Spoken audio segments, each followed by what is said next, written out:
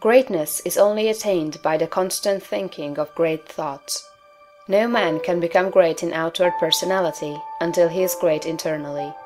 And no man can be great internally until he thinks. No amount of education, reading, or study can make you great without thought. But thought can make you great with every little study. There are altogether too many people who are trying to make something of themselves by reading books without thinking. All such will fail. You are not mentally developed by what you read, but by what you think about what you read. Thinking is the hardest and most exhausting of all labor, and hence many people shrink from it. God has so formed us that we are continuously impelled to thought. We must either think or engage in some activity to escape thought. The headlong, continuous chase for pleasure in which most people spend all their leisure time is only an effort to escape thought. If they are alone, or if they have nothing amusing to take their attention, as a novel to read or a show to see, they must think. And to escape from thinking, they resort to novels, shows, and all the endless devices of the purveyors of amusement. Most people spend the greater part of their leisure time running away from thought, hence they are what they are. We never move forward until we begin to think. Read less and think more. Read about great things and think about great questions and issues. We have at the present time few really great figures in the political life of our country. Our politicians are a petty lot. There is no Lincoln, no Webster, no Clay, no Calhoun, no Jackson. Why?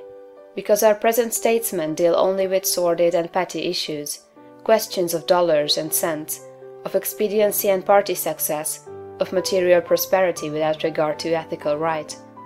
Thinking along these lines does not call forth great souls. The statesmen of Lincoln's time and previous times dealt with questions of eternal truth, of human rights and justice. Men thought upon great themes, they thought great thoughts, and they became great men. Thinking, not mere knowledge or information, makes personality. Thinking is growth. You cannot think without growing. Every thought engenders another thought. Write one idea, and others will follow until you have written a page. You cannot fathom your own mind. It has neither bottom nor boundaries. Your first thoughts may be crude, but as you go on thinking, you will use more and more of yourself. You will quicken new brain cells into activity, and you will develop new faculties. Heredity, environment, circumstances, all things must give way before you if you practice sustained and continuous thought.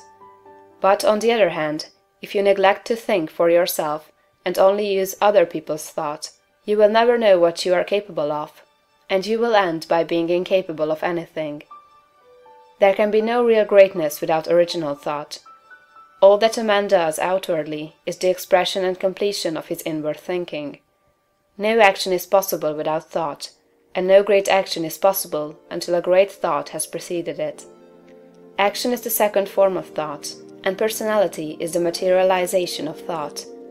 Environment is the result of thought. Things group themselves or arrange themselves around you according to your thought. There is, as Emerson says, some central idea or conception of yourself by which all the facts of your life are arranged and classified. Change this central idea, and you change the arrangement or classification